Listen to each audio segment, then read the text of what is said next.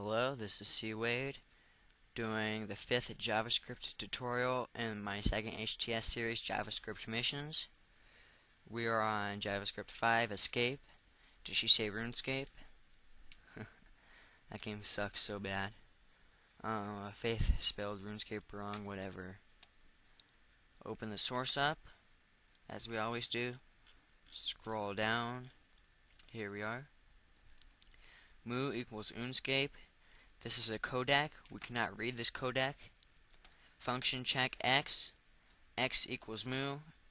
If that, alert, we pass the level.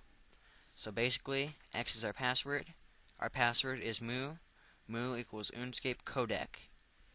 Another double function. In order to view the codec, we need to do a JavaScript injection. I don't even consider it a JavaScript injection. It's the most basic of basics.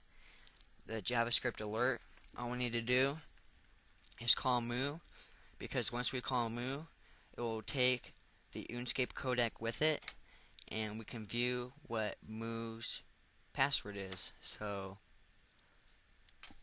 let's run our injection.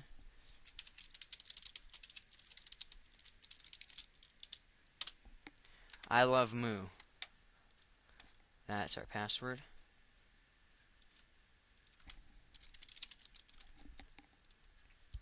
So that's what she means.